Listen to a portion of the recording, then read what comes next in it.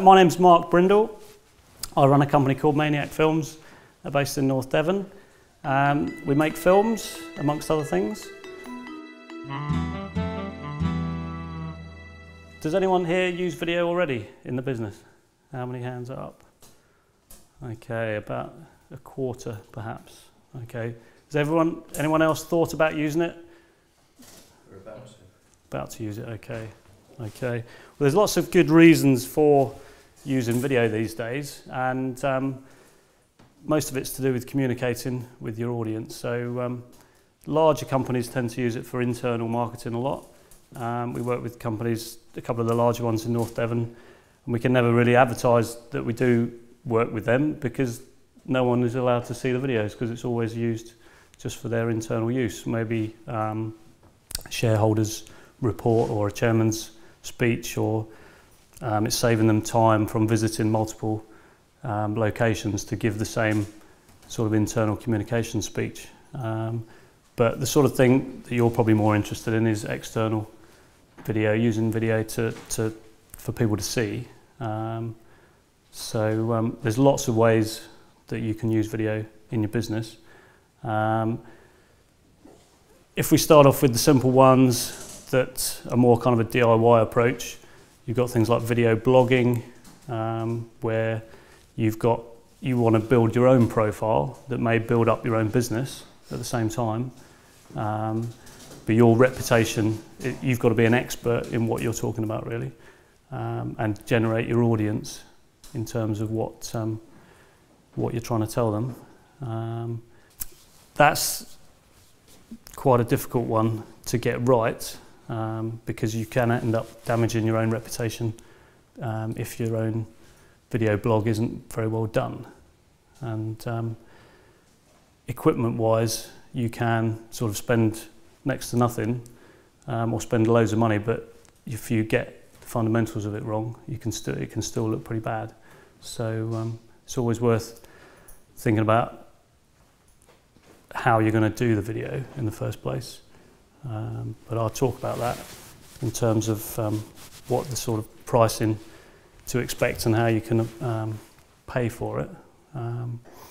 But other types of external video, the usual type is a promotional video, really, something that's showing your company in a good light. It may be giving an insight into the key people within your organisation. So instead of having a website where you might have an About Us page that just has a few statements about people, a little picture, you know, if you've actually got them speaking to camera, you can get a sense of their personality. But the main sort of selling and ways to increase your market is if you've got products that lend themselves to being seen on video. So Shopping Channel does this 24/7. If you've ever watched QVC or anything like that, after a while, if you sit there long enough, you'll kind of think about getting hold of the phone and actually buying one of those things that you, in hindsight, you just wonder why you'd ever want it. But that it does work as a medium for sales, so it can cut down your cost of sale by actually having a presence online showing people the benefits of why they want to buy your product. Instead of having to send out a salesperson, you can point them towards the website. You've already got pre-prepared pitches, you've gone through them time and time again, you've got the script right, you've said exactly what you want to say so that your salesperson can't fluff the lines at the last minute. So that sort of thing works for the pre-sales, but also for the post-sales. Okay, so you might be able to save yourself time for people ringing up, asking you how, you know, they've bought something from you, how does it fit together? If you've got a video that they can see, they won't need to make that phone call. Or if there's FAQ or common sort of questions that people might ask you, if you've already pre-built like an installation DVD or an installation video, then they can see without disturbing you really.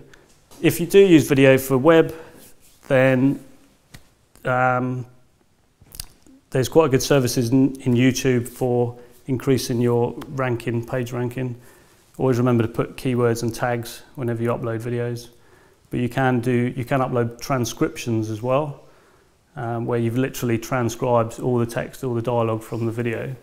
And Google would do that automatically now, but it doesn't always get it very well, doesn't get it right. So you can upload time code, what's been said as a text file into your video, and even upload that into the description. So all of that keyword information is available for anyone to find, or for the search engines to find, really. Plus it can get translated automatically into multiple languages if you're selling overseas. So that's quite a good tool that doesn't cost you anything to add. So, but in terms of pricing, whether you do it yourself or get someone in to do it, we make videos and people will say, well, how much is a corporate video? And it's, you know, how much is anything? You know, it's up to you what you're prepared to pay for what you want to get out of it. If you want a really well done video that has aerial shots and helicopters and all sorts of expensive motion graphics and effects to make it look like a big Hollywood blockbuster, then you've got to pay something for those things. You know, there's lots of shortcuts, but at the end of the day, it's down to your profile, really, your corporate brand, what it means to you as to what you want to pay. A lot of times you can get away with quite cheap, I suppose, time if it's just a person speaking to camera with some cutaway shots of a location or some products being made.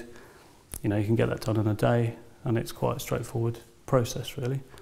So if you've got access to locations and you've got access to good speakers within your organisation, perhaps people that have been on Celia's course, then you know, use them. You don't have to get in actors. You don't have to write a very complicated script, but you need to plan a lot of these things before you start doing it. You need to know what you want to say before you film it, so you can work out how many locations, how many people you need, and what shots you need to get, just like you'd be planning for any kind of short film or for a movie.